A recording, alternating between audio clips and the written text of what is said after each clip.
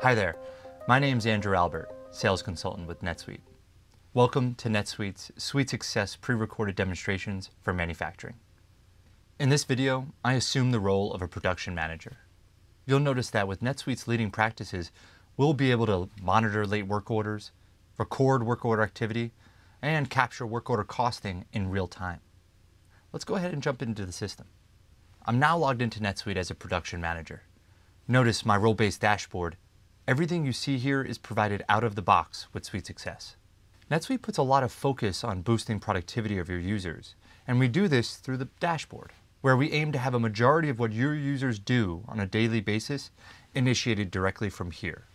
As a production manager, this single real-time view of our manufacturing operations and finances has everything I need to monitor my shop floor. All right, let's say I just got into the office and logged into NetSuite. In recent weeks, we've had a big push to make sure we're on top of late work orders. Too many complaints have made it up the flagpole. Not to mention, if we can't ship on time, we can't bill and receive payment in a timely manner either, causing cash flow issues as well.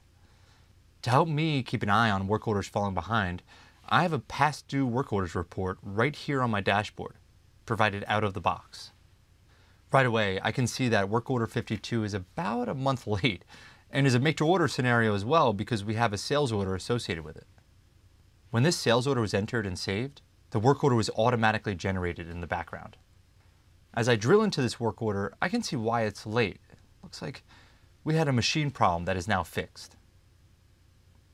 Notice it is in a release state, meaning the shop floor has already been notified that they can go ahead and complete this build. Once my team is done, I can capture their activity as it happens on the shop floor using NetSuite. Here, I can enter the actual quantity built, but it'll default from the work order anyway, as well as the amount of components and labor actually used. Turns out, today, everything went to plan, so all I have to do is save. With our old systems, my controller was hounding me to get him the orders we completed each day so that he could update financials. In NetSuite, though, the seamless connectivity between finance and operations gives us instant financial impact as a result of business transactions. That is, component inventory and labor values moving into finished good inventory as soon as a completion is entered. We don't have to wait for batch updates or anything else.